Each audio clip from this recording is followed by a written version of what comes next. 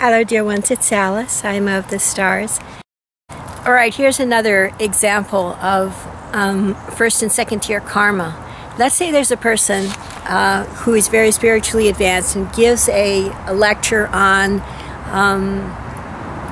how you can depose a government, and they give this lecture to a small group of people, right? So the person that gives the lecture technically hasn't done anything wrong. They're just presenting an academic argument, right? But the second tier of people, if they're speaking in the economic interests of people who have less than everyone else, they may act out a scenario that results in great loss of limb and life, and great suffering and greatly increased soul wounding for everyone involved. And so technically the first person has no legal there's no legal hold upon them, but the people that they speak to and pass on their malware and malspeak to, which in this case has to do with consequentialism and that great heresy of Auschwitz, those people take on all of the karma that's legally sanctionable and actable upon, you see. And this is how the duality play is. Those with great spiritual insight or higher understanding tend to influence the minds of others, so that they then carry out karmically things that are legally binding on them and all the people that they associate with. So therefore, it's impingent upon those who are spiritual leaders to do their clearing first, to take care of their clearing, so that the tiny specks and distortions and densities in their bodies of light are completely cleared and cease to influence the masses of people to acting out during the transition to new life on new earth. Another case of karmic pass down in second tier karma is well known in literature and no doubt amongst law enforcement all over the world, and that has to do with hiring people to perform illegal acts for us, right? Let's say that a man of wealth and privilege hires someone to beat up and intimidate someone else, for instance. That person, the thug that does the beating up, he is likely to get caught. His risk is pretty high of getting caught eventually and of being punished by the law. But the other person, the person who hires him, is much less likely to receive those kinds of legal sanctions.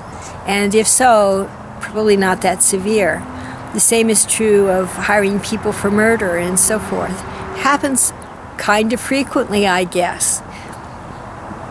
But here's the thing that everybody overlooks, and that is that the karma for the person that starts the ball rolling is much greater, actually, or at least as great as that for the person that carries out the action.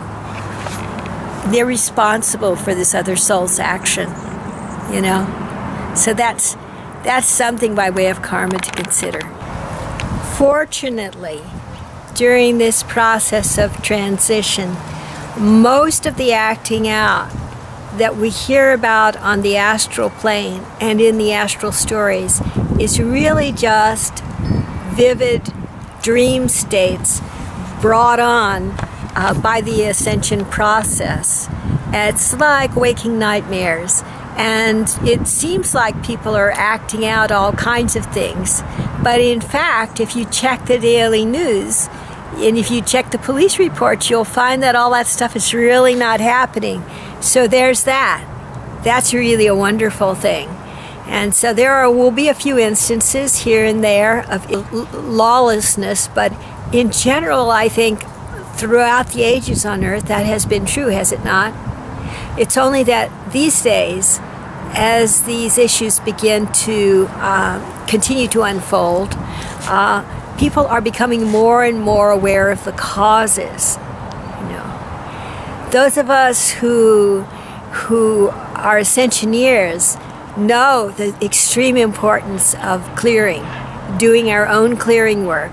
We concentrate all our effort on clearing our own light bodies and on allowing the light to flow through from heaven to earth through us.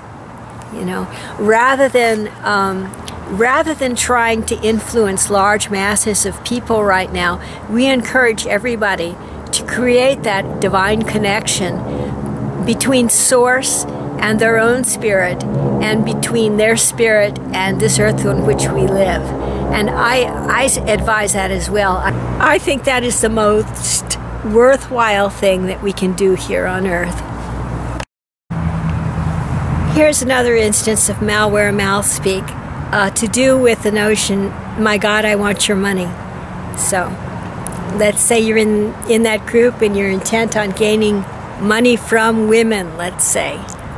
So you're looking at a woman and you say to her, soulfully, right? You say to her, my God, I love you. My God, I love you. What does that mean, really? If this is a ploy, right? A ploy based on soul wounding, then what that means is that this person feels that they are a great spiritual person who loves God. They look down upon you, a woman. They want to convince you that they love you through a subterfuge or ruse, and they want your money.